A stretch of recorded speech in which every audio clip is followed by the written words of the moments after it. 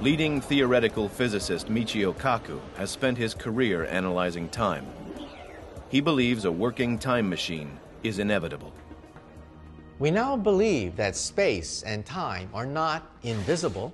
They're actually a fabric that can be stretched, pulled, and perhaps even wrapped up into knots. If so, then perhaps the dream of time travel is not as preposterous as it sounds. To build a time machine, we must find a way to manipulate this space-time fabric.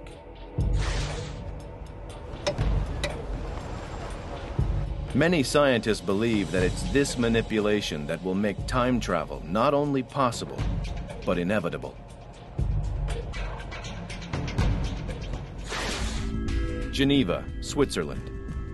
This is CERN, the European Organization for Nuclear Research, home of the world's largest particle accelerator. Scientists from 85 different countries study the subatomic world to understand how the universe works.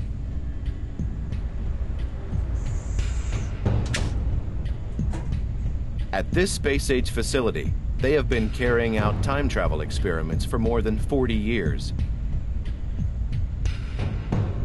A useful time travel particle is the muon.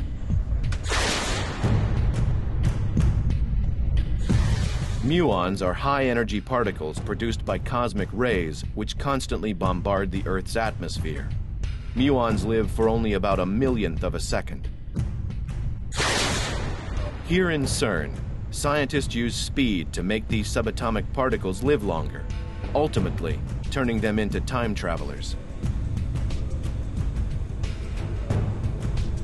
Giant accelerators like this one at CERN push the muons to velocities approaching the speed of light. If we have a muon traveling in a ring at close to the speed of light, its lifetime is prolonged. That means that the clock, which the muon is ticking slowly, slowly, slowly. So when the muon comes back, it has only gone through tick-tack, tick-tack, tick-tack, while we have gone tick-tack, tick-tack, tick-tack, tick-tack, tick-tack. So in a sense, the muon is coming to our future, because only 1 second has elapsed for the muon, 20 seconds have elapsed for us. By slowing down the rate of time, scientists enable muons to time travel into the future.